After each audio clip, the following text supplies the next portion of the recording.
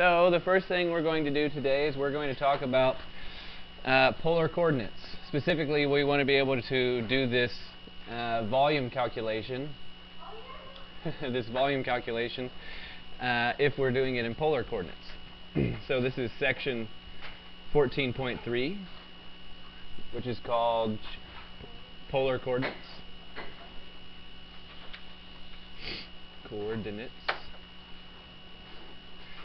Okay, so then in the previous section we did the double integral in rectangular coordinates, and the way we did it was like so. So I take some kind of region,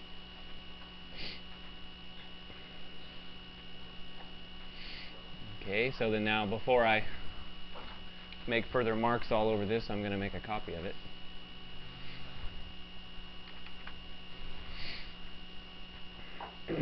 Okay, so then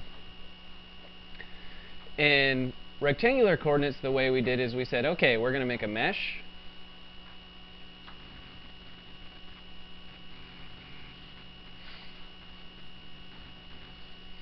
And basically we're going to partition the region we're going to integrate over into many different rectangles. And then we said, okay, over each one of those rectangles, we're going to fit a box. We can compute the volume of each one of those boxes. And then we can perform an estimate for the volume by saying, okay, I'm going to estimate the volume that is under the surface by computing the volume of each one of those boxes, adding them all together. And depending on what scheme we chose, this was either an underestimate or an overestimate. And in either case, such a thing is called a Riemann sum. And if the lower sum converges and the upper sum also converges, and they also converge to the same thing, then this surface is said to be integrable. And then we said, well, then there's Fubini's theorem. Fubini's theorem says that the double integral can actually be computed by doing an iterated integral in either order, okay, depending on if the region is horizontally or vertically simple. So does everybody remember that's the way it was with rectangular coordinates? Okay, so with rectangular coordinates, it was essentially, we're going to try and decompose this volume into infinitely many infinitesimal boxes. And the reason why is because we're trying to decompose the area, the region to integrate over, into infinitely many infinitesimal rectangles. Okay, so we're rectangles because that's rectangular coordinates. Okay, so now we're going to do the same thing, but we're going to do it in polar coordinates. Okay, we're going to do it in polar coordinates. Okay, so then we're going to decompose this region into infinitely many infinitesimal polar elements, and this is how it will look. So first off, the coordinates for rectangular are what? What are their names that we usually give them? X and Y. And what are the names we usually give the coordinates for polar? R and theta, right? So theta in particular is a what? Angle, right? So, okay, what I'm going to do is I'm going to decompose the angular portion, so something like this.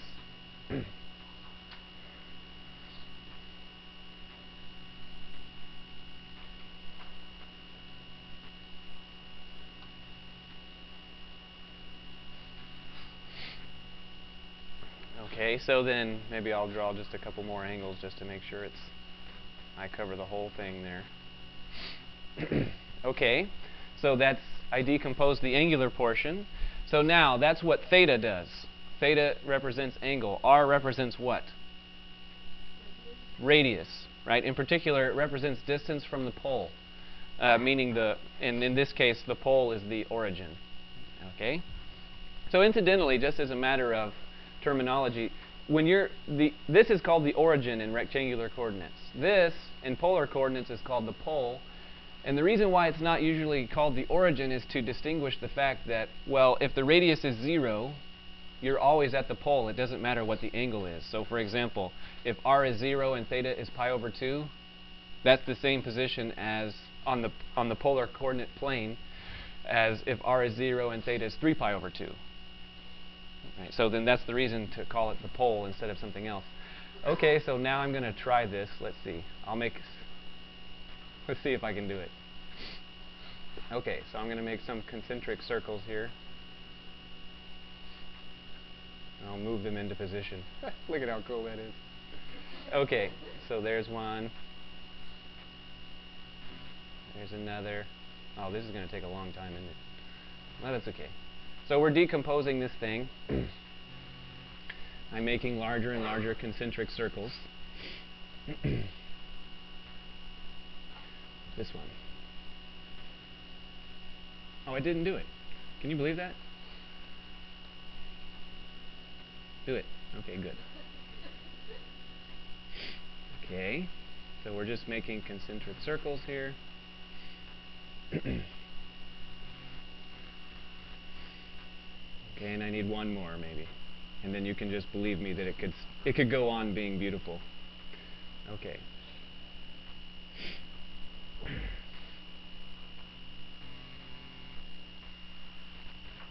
Okay. So then the shapes that we're making, they're not rectangles anymore, not like the one over here. Right? These were rectangles. These are called well, I don't know a specific name, but I always call them annular regions, because each one of these areas between two concentric circles is called an annulus. So then if you take two concentric circles, the area between them, and then you cut it, the area between two angles, that's a piece of an annulus. So, for example, we might be considering this annular piece. That's a little annular piece. Okay, and it's not a rectangle.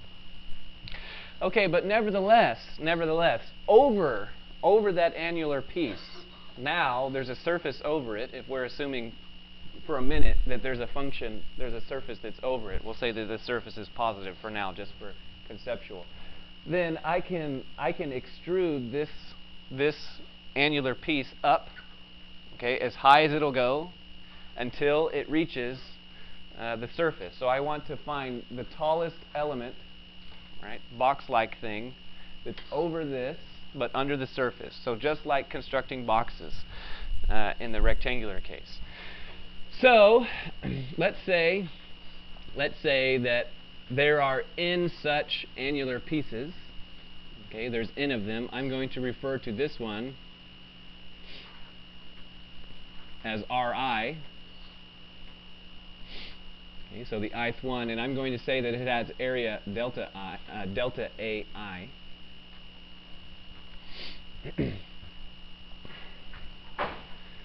Okay, so then you can see that using this definition, if I further define Mi in Ri is the position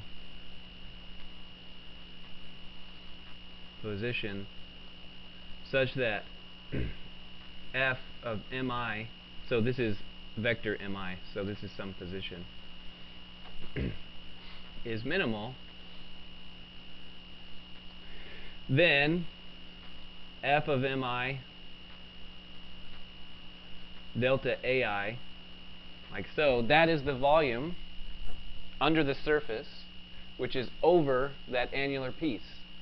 So then now I can say I'll sum up the volume of each one of them. So the lower sum is the sum from I is 1 to n of f Mi delta Ai. Okay, so that's the lower sum. Now, so if we make the same sort of scheme where we say, okay, I'm only going to include annular pieces that fit entirely within the region in question, and I'm only going to choose heights that fit entirely under the surface, then this would be an underestimate, which is why it's called the lower sum. So in an analogous way, I could construct an upper sum, and in exactly the same way, we can interpret these as Riemann sums, and then if the lower sum converges, and if the upper sum converges, and if they both converge to the same thing, then this function is said to be integrable. And just like in the rectangular case, what is a sufficient condition for a function to be integrable? If it is continuous over a closed and bounded region.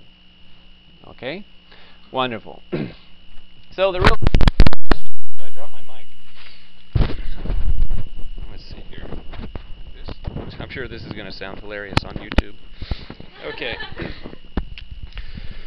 Okay. So then the real question is how do you change, what does this become, right? So then in the rectangular case, we had this.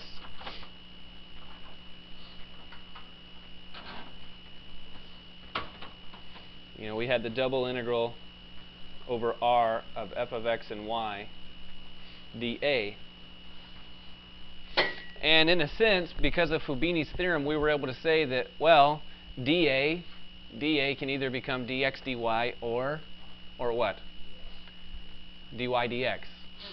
Okay, so the question is okay, what about in the rectangular, or what about in the polar case? Okay, so in order to analyze that, let's look at how a annular region appears. So let's say I have some annular region.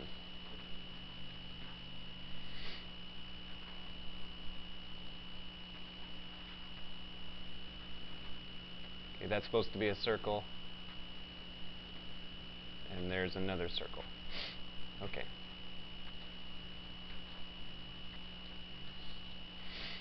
So then now let's say that this is some angle theta 1, and this is some other angle theta 2, and this is some radius r1, and this is some other radius r2. And the question is what is the area of such an annular region? Okay, so then the way we're going to compute the area of this annular region is by remembering the following, that, and this is something we already talked about earlier in the semester, if you have a shape like so, what is this shape? It's called a sector. A sector. What is the area of this sector? 1/2 theta r squared. Right? So you should remember that because right, a full circle, that's just a special case of a sector that has a full rotation. So then if this has radius r, then what is the area of a circle that has radius r? Pi r squared. Pi r squared. So then I'll write it like this. It's equal to 1/2 2 pi r squared. Right? So it agrees with the area of a sector. Okay, so then now to find the area of this annular region, we're just going to subtract the areas of the two sectors. That is to say that the area of this region that I'm trying to find that looks like this, I'm going to say that it is this one minus this one. Right? The area of a big sector minus a smaller sector.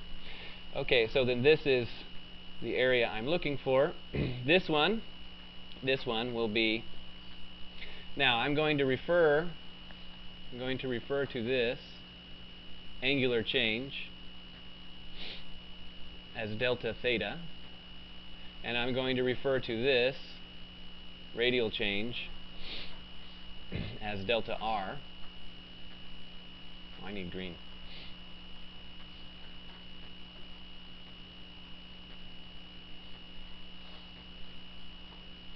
So that now I'm referring to this angle here as delta theta.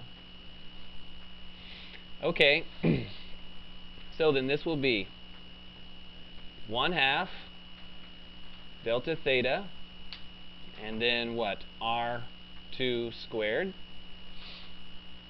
right? Because that's the bigger one, and then minus 1/2 delta theta R1 squared.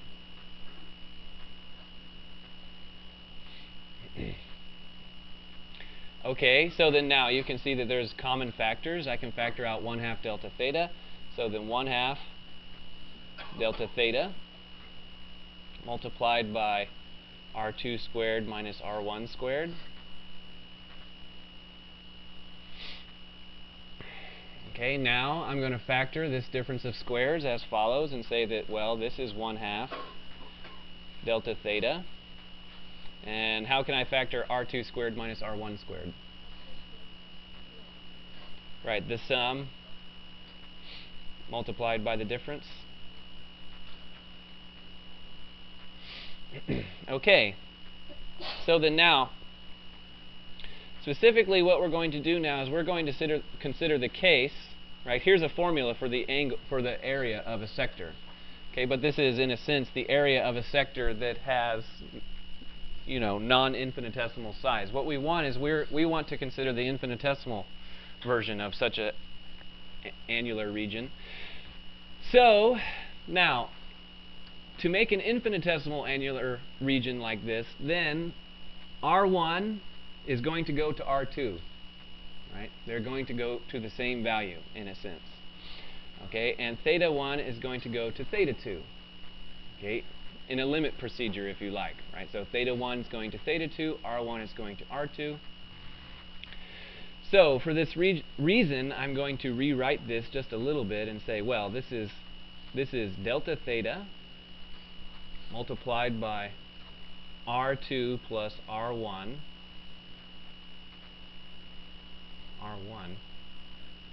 over 2 multiplied by R2 minus R1. And so then now, in the limit, infinitesimal case,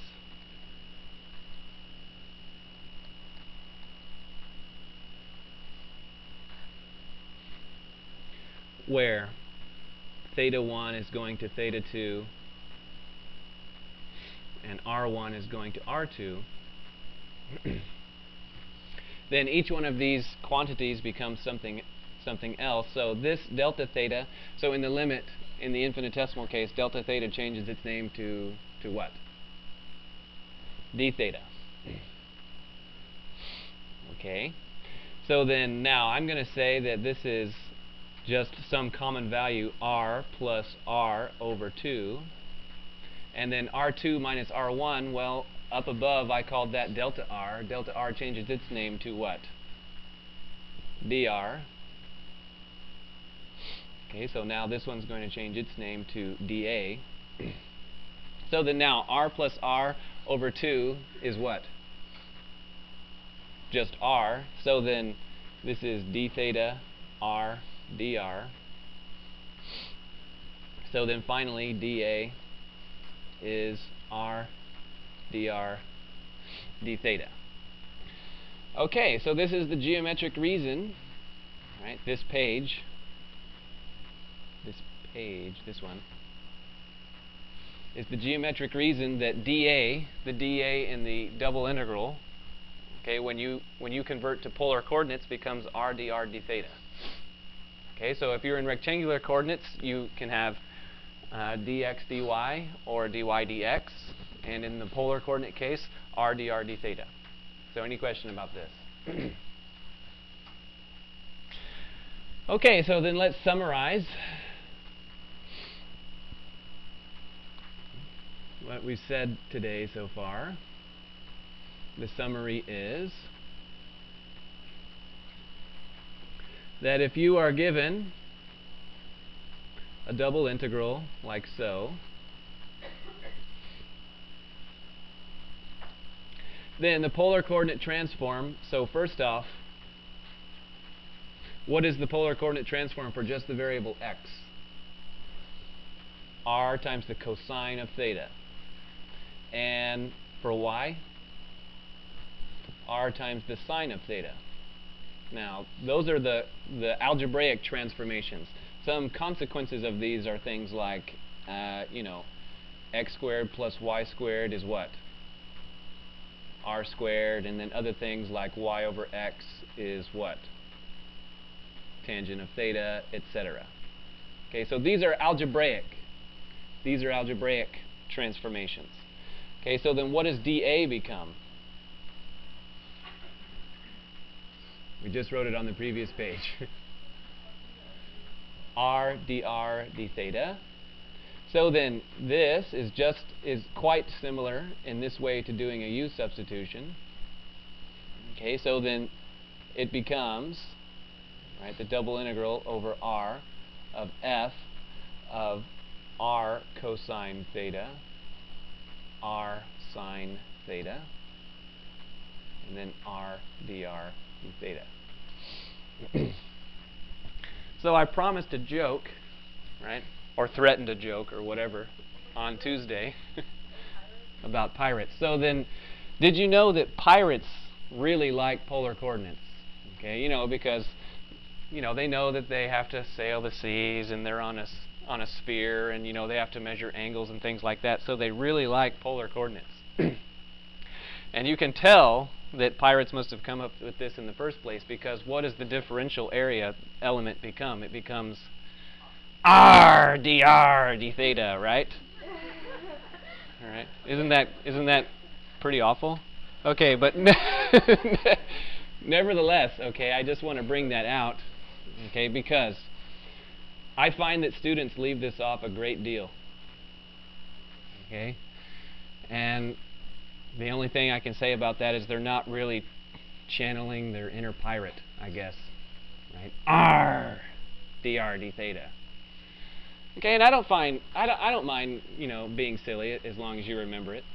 I tell you, about every other year, I hear students, like in the exam or a quiz or something, and they're going R dr, trying to think, they R.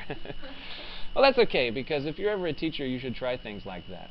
Like in college algebra, I always sing the quadratic formula, right? But then students are singing it during the exam, and that's fine.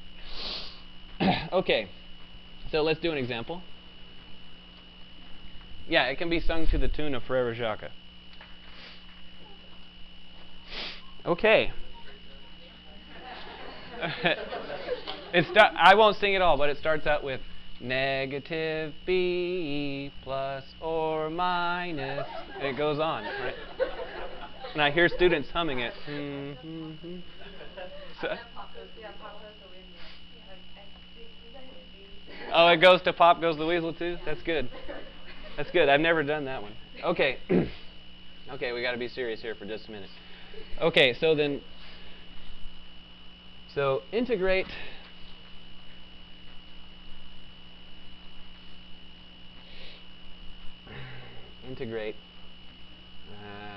f of x and y is x squared plus y over the region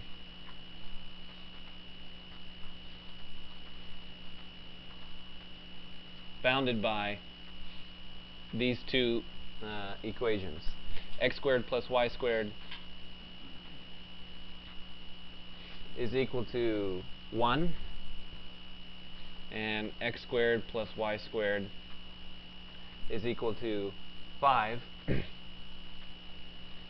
it says using polar coordinates.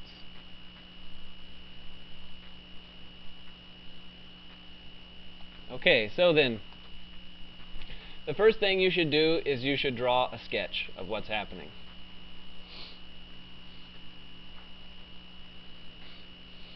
Okay, so then the first equation, what's that? Circle. Okay, and the second one? Circle. Okay, so we're talking about the region between circles.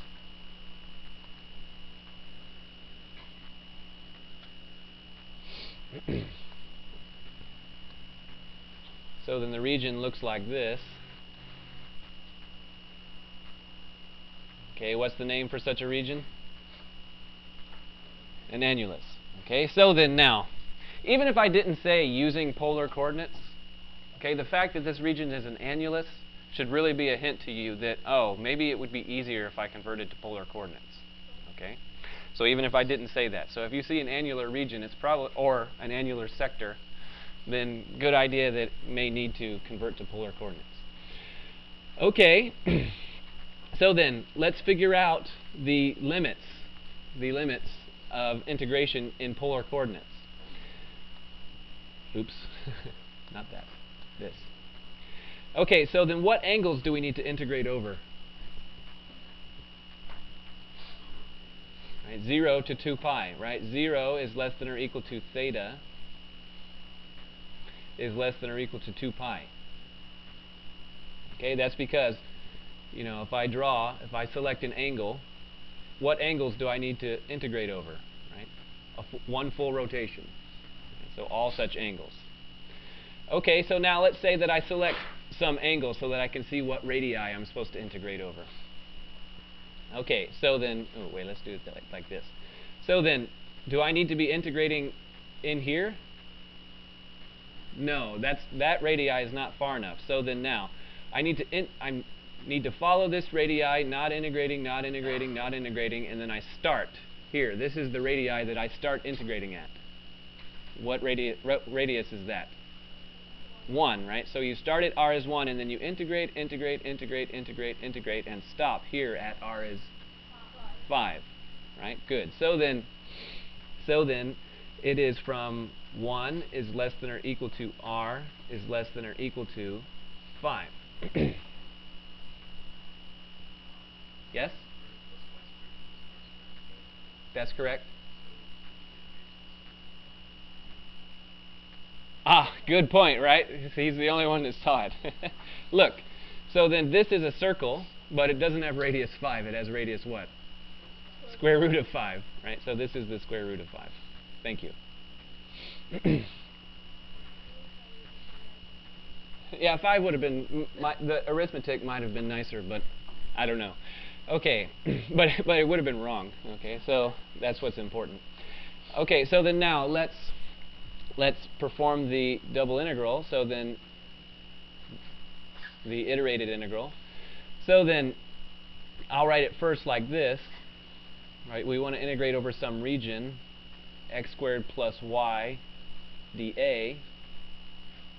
Okay, so then now we'll worry about the limits in a moment. What does x become?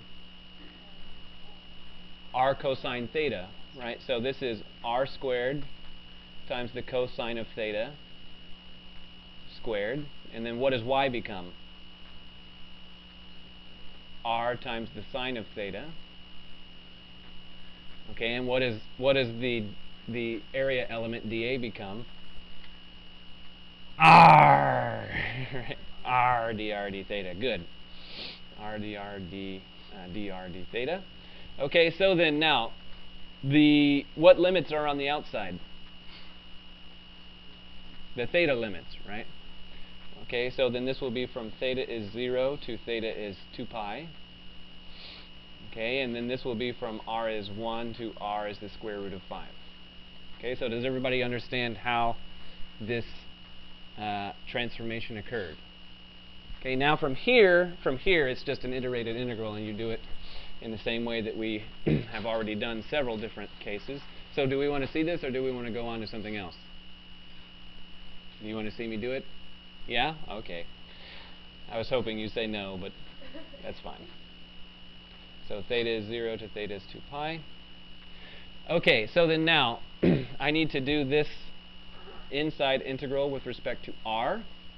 So then I'll multiply this r through to get something like r cubed, the cosine of theta squared, plus r squared multiplied by the sine of theta. Oh, and this okay. So this. Okay, so from r is 1 to r is square root of 5. Dr d theta. So then now inside of the square parentheses we just have a calculus 1 integral, okay, with respect to r.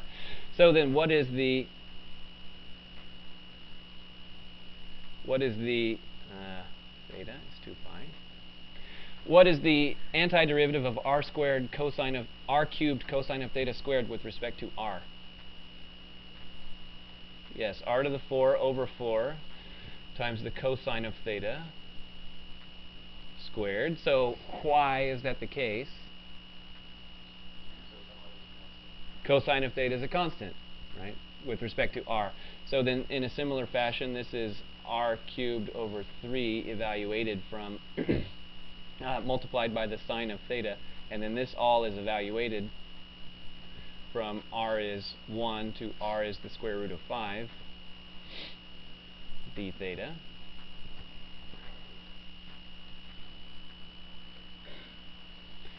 Okay.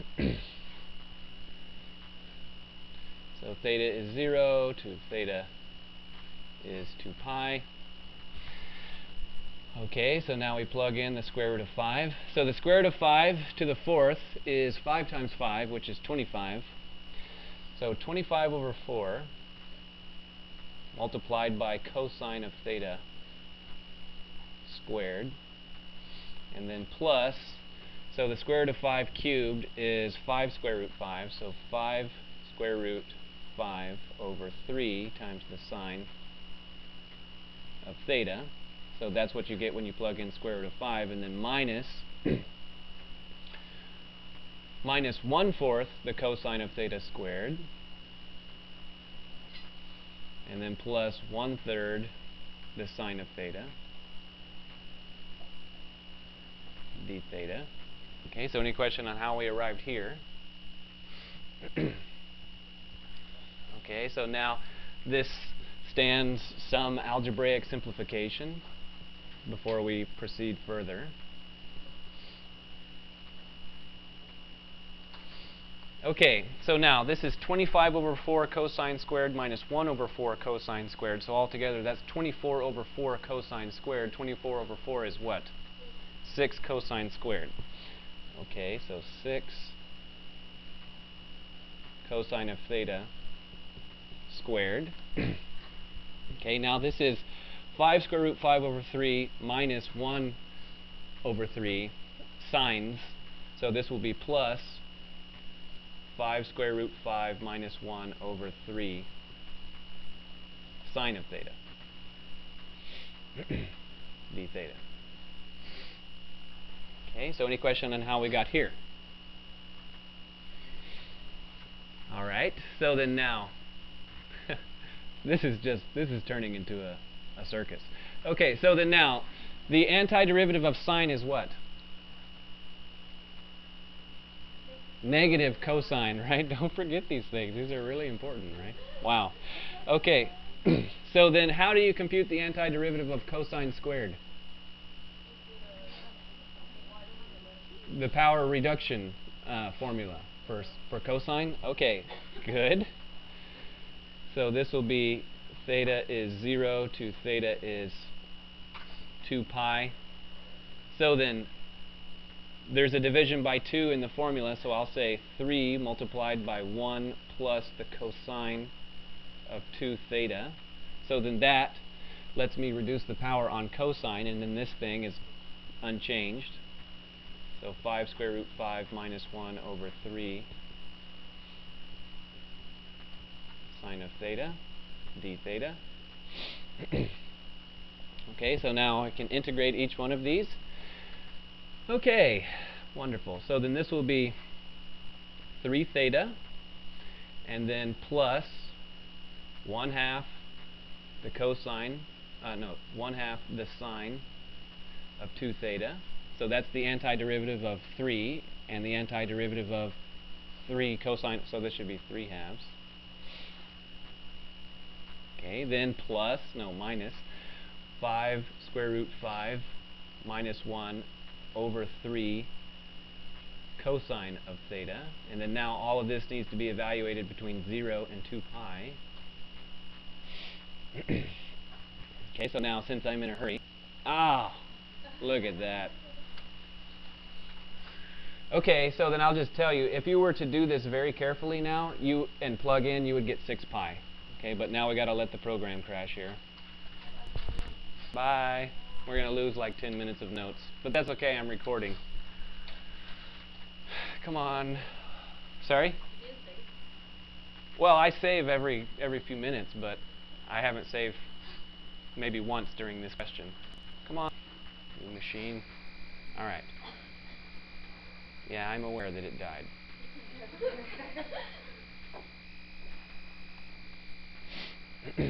We'll see where I was. Java update. Give me a break. Okay, so open. What day is it? This one? This day? Yes, this day. Okay, so I got some of it. Well, so, okay, so then now, there was some stuff here that we missed, and then after that, 6 pi. Okay? No. Okay, so any question about this example? Okay, so now I want to do one more, and then we can move on to something else.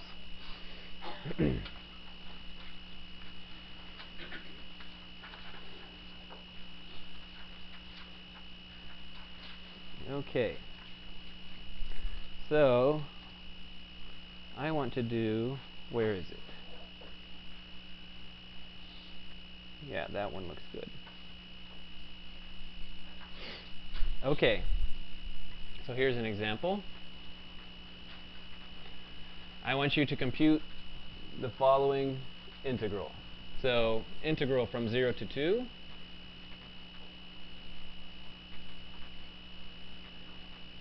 Integral from y to the square root of 8 minus y squared.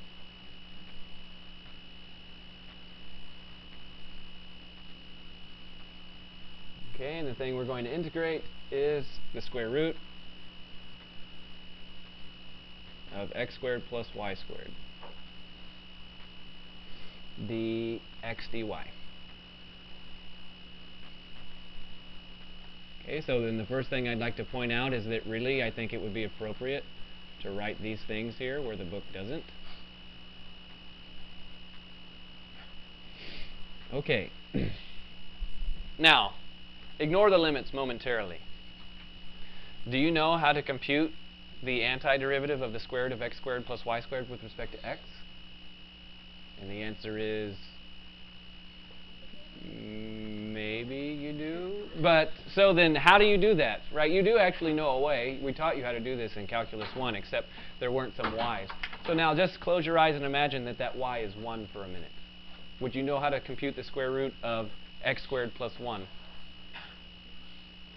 Use a trigonometric substitution. Wouldn't that be great? Wouldn't that be excellent? Okay, I have news for you. It would be a little less than excellent. Okay, it would be possible. You could do it, but let's not. Right? Let's not. Okay. So let's attempt to sketch the region that we're talking about and see if it's amenable to polar coordinate transformation. Okay. So what is the region that we are asked to integrate over? So from y is 0 to y is 2. All right. So let's start out with y is 0. On the axis here, where is y 0? The horizontal one, right? This one. Y is 0. And so then if I just select another line here, I'll call this 2. Why not? It looks like it could be 2. Okay, y is 2. Okay, now, how about x is y? What is that? It's a straight line, and you know, if you were to just turn the equation around and say y is x, then you in your mind's eye you should be able to see what that is. Okay, so something like so. Oop.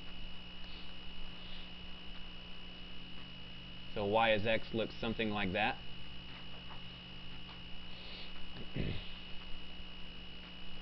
Y is x, x is y. Okay, now x is the square root of 8 minus y squared. Now what is that? It's part of a circle. What part? Which part? A positive part. I agree. But that's not specific enough, right? Is it the middle half? Does that make sense? Not really, right? Is it the, how about, is it the top half of a circle? No, it's the right half of a circle, right? It's the right half of a circle. Okay, what is the radius of the circle?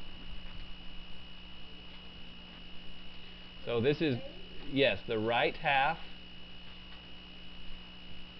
of circle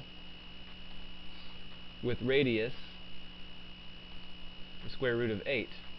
The square root of 8. Okay, the square root of 8. Now I'd like to ask you a question that should be obvious in retrospect now. So I need to move this just a little bit to make my picture look good. And these move down. Yeah, now I'm going to have to grab these other ones and move them back up. Get back up there. Okay, so then now, how long do you think this part of the segment is? Not 2, right? No, this is 2. How long is this? 2 square root of 2, which is the square root of 8. Okay, so then the question is designed so that we have a circle that looks like this, right? It goes through, say, this point, and this point, and this point.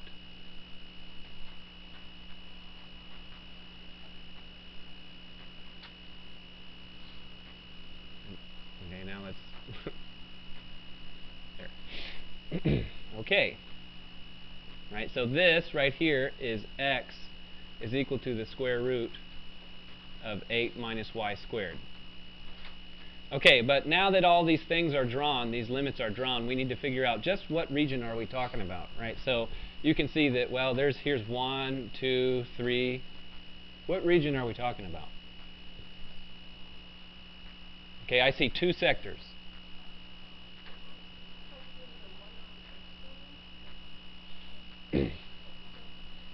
Okay, so then now let's consider this area element, dx dy. Is this a horizontal integration or a vertical integration? Meaning, are we integrating horizontal rectangles or vertical rectangles? Horizontal ones, right? Horizontal ones. So then, what this is saying, right, you need to select a horizontal rectangle between 0 and 2. Y is 0 and y is 2. Okay. So, in a sense, we need to select a line between y is 0 and y is 2. Okay. Then, am I supposed to integrate over here? No, not over here. I'm supposed to start integrating when x is what? When x is y. Okay, so then specifically, this is what the horizontal rectangle is going to look like. You integrate, integrate, integrate until you hit the circle, like this. So does everybody see how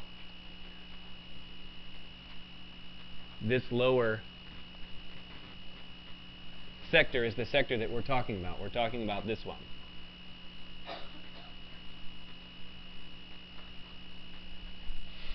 Okay, so then now, does that region have a nice description in polar coordinates?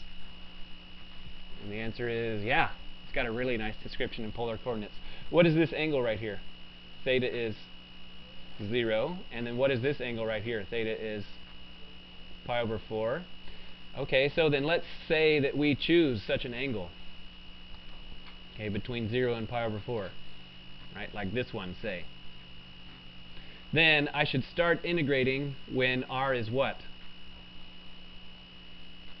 When r is 0. Okay, and then you integrate, integrate, integrate, integrate, integrate, integrate, and stop here when r is what? The square root of 8. Right, because that's the radius of the circle. Okay, so then that being the case, right, it is 0 is less than theta is less than pi over 4. 0 is less than or equal to r is less than or equal to the square root of 8. And now we can transform the double integral. So the double integral of r, and then what was the expression? Oh yeah, the square root of x squared plus y squared dA, okay, becomes, right, so from theta is 0 to theta is pi over 4. From r is 0 to r is the square root of 8. The square root of, now, what is x squared plus y squared? R squared, right? The square root of r squared, and then the area element dA becomes R dr d theta. So now, look, I know that that's kind of aggravating for you to hear me say that. That's fine, but just remember, if you leave off or get that part wrong, then you're going to have no one to blame but yourself. Okay, so then theta is 0 to theta is pi over 4. Now, the square root of r squared, that's the absolute value of r, but in fact, I can drop the absolute value. And why can I drop the absolute value? Because what values does r range over? 0 to the square root of 8. Right? So then the absolute value of such an r is just r itself. So then this is r multiplied by r dr d theta, because the square root of r squared, and then what happened to the other integral here, right? So this one, r is 0 to r is the square root of 8. This is because the square root of r squared is the absolute value of r is r, because r is greater than or equal to 0. Okay, so then this is theta is 0 to theta is pi over 4 of r squared dr d theta. I keep leaving that off. What's going on with me? So r is 0 to r is the square root of 8, r squared dr d theta. Okay, so then now I'm just going to leave the rest of it from here because the interesting part is done, right? The interesting part is drawing the region and considering the proper limits and blah, blah, blah, blah. The rest of this is just an iterated integral. So any question about it? Sorry? The answer is generally, where polar regions are concerned, it's almost always going to be dr d theta. In fact, I don't intend on giving you an example where it should be otherwise. Okay. Sorry? You can, but you'll have to do it very carefully with the geometric argument. Okay, so then as it turns out, in this case, right, it doesn't actually matter because this, these regions are, this specific region is polarly doubly simple. So that means it's between two constants. So just like, if I ask you to switch the order of integration and the region is a rectangle, then literally switching the order of integration is just writing them in the opposite order. The same thing is true here. If you're integrating over an annular cut, an annular sector, then switching the order of integration is literally writing them in the opposite order. So if I give you a different region that's not, bounded by two constant angles and bounded by two constant radii, switching the order of integration can be involved. Okay, other questions? Okay, good.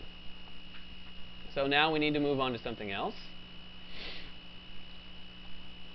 Okay, the basic idea from as far as student strategy is concerned for polar coordinates is this: is that if I say using polar coordinates, then you need to use polar coordinates. Okay, so that's the first one. The second one is that if I give you some integral, okay, and the region you're integrating over is an annulus or an annular element or something like that, then you may that's a pretty good hint that maybe this would be a lot easier if I was doing this in polar coordinates.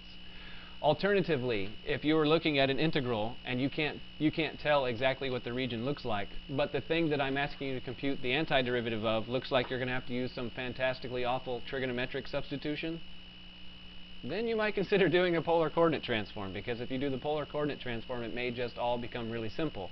Like the last example, where you had the square root of x squared plus y squared just became r. Okay, and you didn't have to do any trigonometric substitution at all. Okay, so any questions about that? Okay, so now we're going to talk about surface area.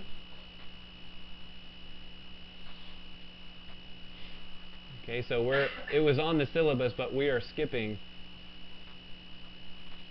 section 14.4.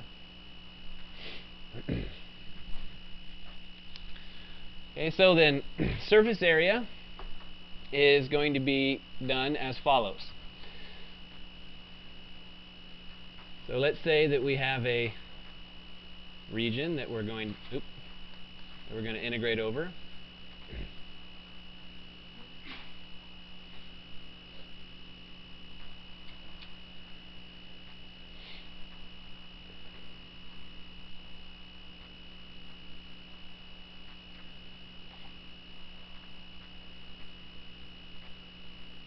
Okay, so I'm going to try and be artistic here a little bit. Okay, so let's say the region looks something like this.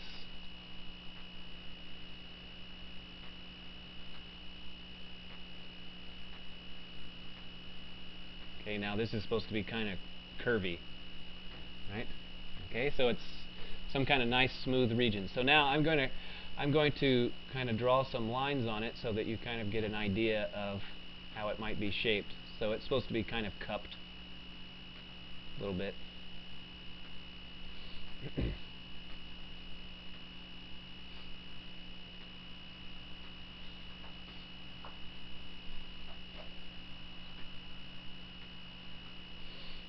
Okay.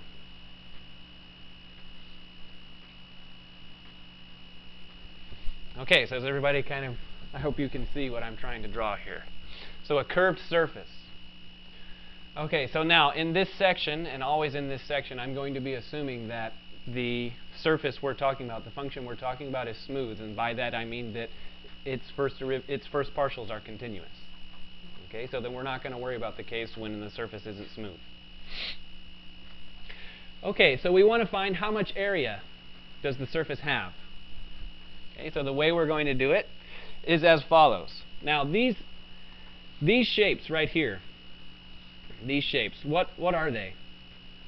Well, they're not any particular shape, right? Because the surface is very curved. But if I was to make a mesh on this surface, right? If I was to make such a mesh, then all of those little pieces would have infinitesimal size.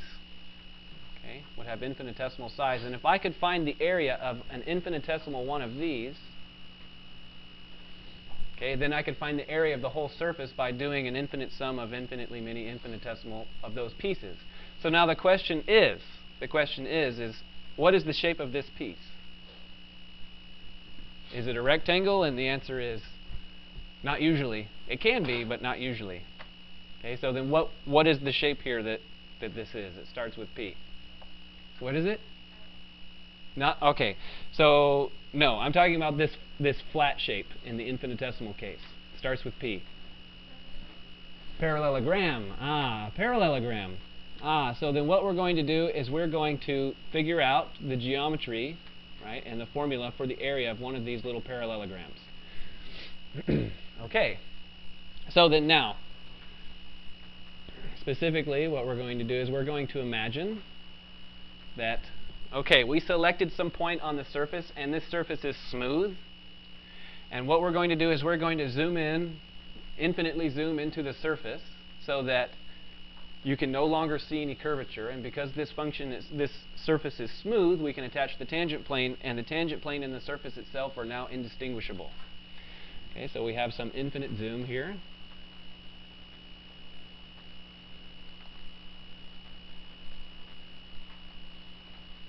Okay, and you've seen this picture before because I've drawn it before.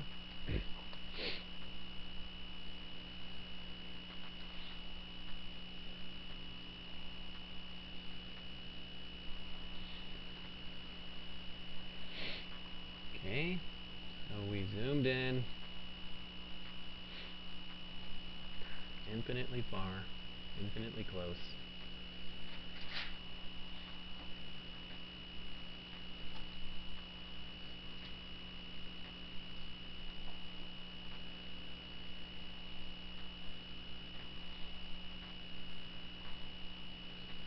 Okay, so there's a nice box. And now I'm going to draw this one. And this one. And this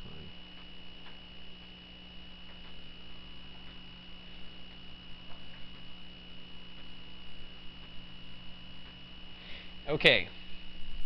So then now, what we want is we want to figure out what is the area of this thing, right? I'm try not to clutter it up too much. So I'm talking about this blue parallelogram, right? You can think of that surface is covered by infinitely many infinitesimal of these. So if I could find the area of this one, then I could find the area of the whole shebang by an integration. Okay.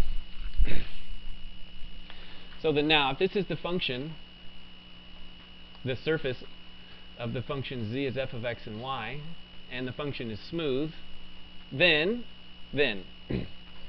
if this is dy and this is dx, then that is to say that this size is dy, then we already went through the argument when we were talking about differentials to say that what is this size right here, this vertical up and down.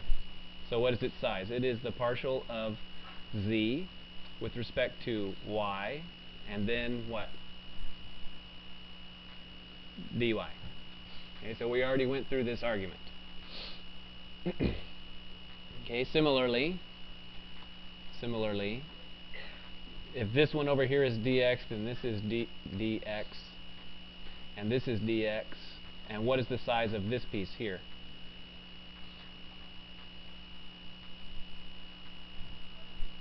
The partial of z with respect to x, and then dx. Okay. Okay. So then now what I'm going to do is I'm going to say, well, this pink vector, right, this is a vector.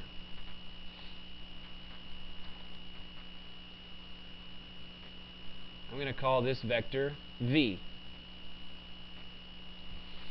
Okay, in particular, it has coordinates in 3 space. So then how much does the vector v move in the x direction? How much does it point in the x direction? None at all, right? So then its x coordinate is what? 0. Okay, so how much does it go in the y direction? dy. And how much does it go in the z direction? The partial of z with respect to y, dy. Dy, like so.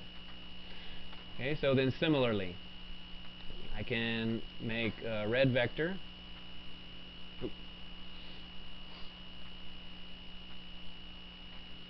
Right here. And I'll call this one u. Okay, in a similar fashion, u, right, goes dx in the x direction. It goes 0 in the y direction. And it goes the partial of z with respect to x dx in the z direction. So now, what was it that I was trying to do with this parallelogram? I was trying to find its area. Now I have 2 vectors which bound 2 sides of the parallelogram. Now you need to think back weeks ago. Was there some way we could find the area of a parallelogram given 2 such vectors? Something with the cross product, specifically the magnitude of the cross product, right? So this area right here, this area that we want, its formula is the magnitude of u cross v. Okay, so now all we need to do is perform the computation. Okay, so u cross v. Right, we'll use that symbolic determinant thing, ijk, ijk.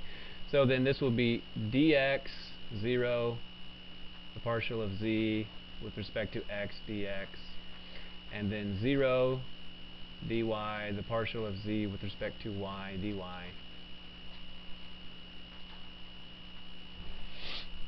Okay, so then if you block out the ith column and ith row, then this will be I multiplied by 0 minus, so negative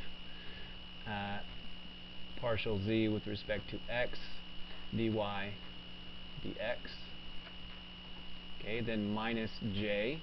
So block out the j column and the j row. Then this will be the partial of z with respect to y dy dx, and then plus k, so block out the kth column and row. Then this will be d, the product of these two minus 0, so I'll write again dy dx. Okay, so any question on why that's the case algebraically? So this should be fond memories from days past. Okay, so then the length of u cross v the length of u cross v will be the square root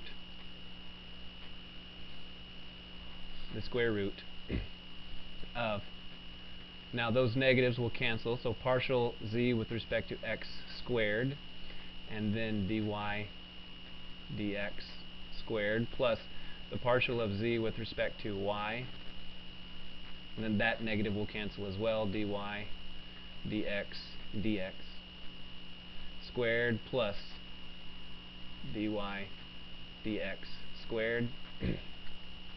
So then you can see that dy dx squared is a common factor. Now we chose dy and dx to be positive increments, so then they can be factored outside of the square root, and this becomes the partial of z with respect to x squared plus the partial of z with respect to y squared plus 1, and then now I factor out dy dx. Okay, now I'm going to call this the area of this infinitesimal parallelogram. I'm going to refer to it as the S. Okay, wonderful. So any question about this? So then finally I'll rewrite this one more time and say that ds, so this is a big S, is the square root of the partial of z with respect to x squared plus the partial of z with respect to y squared plus 1, and now I'm going to refer to dy dx as dA. Okay, so then the surface area, the differential element, the differential of the surface area is d big S, like this. So how do I recover the surface area S from ds? With an integral, right? So, right, S is the double integral over the region of ds, which is to say that S is a double integral over the region of the square root of the partial of z with respect to x squared plus the partial of z with respect to y squared plus 1 dA. So, good news and bad news. Okay, so bad news first. This is a formula you simply have to memorize, or you need to be able to come up with it quickly like I just did, whatever. You're going to have to use it. Now, another piece of bad news is that, bad news for everyone, not just you, is that when you have an integral that has a square root like that in it, it's almost never possible to actually solve. Okay, so that's kind of bad news for everyone. It's also good news for you, because if this is just like the arc length case. If when I want you to actually compute the surface area of a surface over a region, then that means that when you actually algebraically make this square root, for some reason the square root has to magically go away, right? For some reason. Does everybody remember that in previous integral formulas that had square roots? Okay, so it applies equally truly here. Okay, so any question about that? So now let's do an example of computing surface area.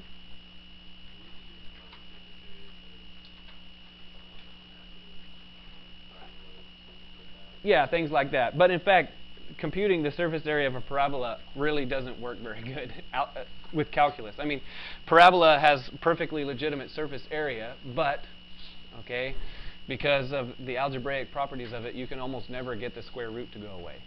So the answer is, in practice, no. I'm not really going to ask you about that. More likely, it's going to be about like surface areas of spheres and things like that, things that are easy to deal with. Okay, or planes. So let's do an example.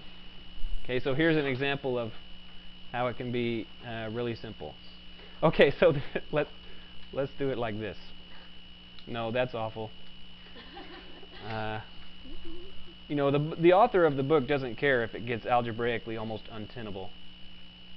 Okay, so here's a very special example of a paraboloid that actually works. So here's f of x and y is 1 plus x squared plus y squared. So this is a paraboloid which opens in what direction? It opens up. And where is its vertex? 0, 0, 1. Right? 0, 0, 1. Okay, good. Okay, so here's this function. Find the surface area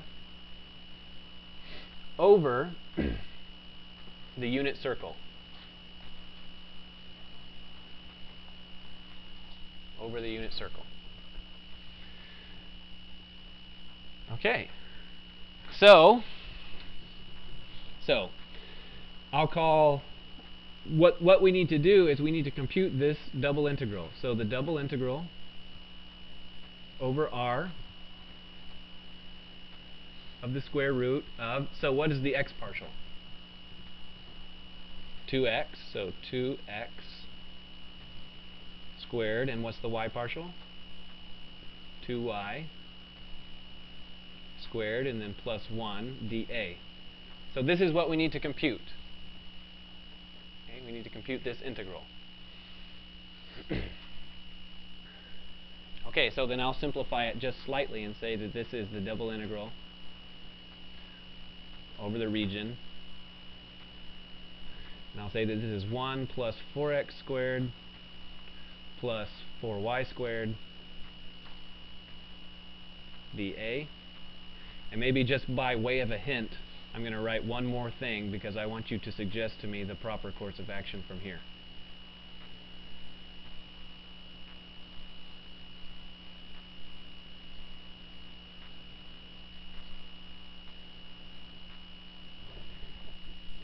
So what should we do?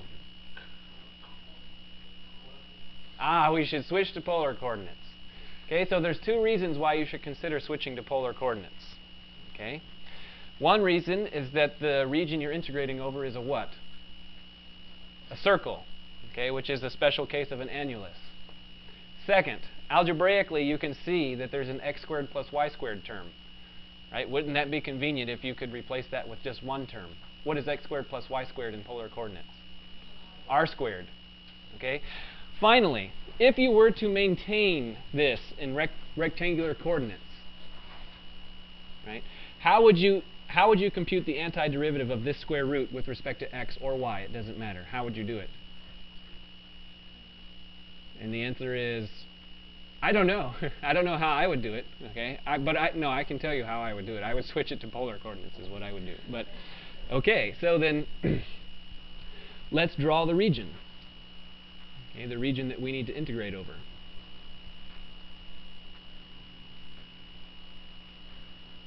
Okay, so the region we need to integrate over is a circle.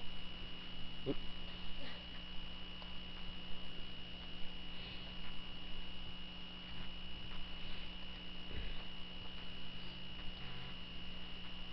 Okay, so then that being the consideration, what angles do we need to integrate over?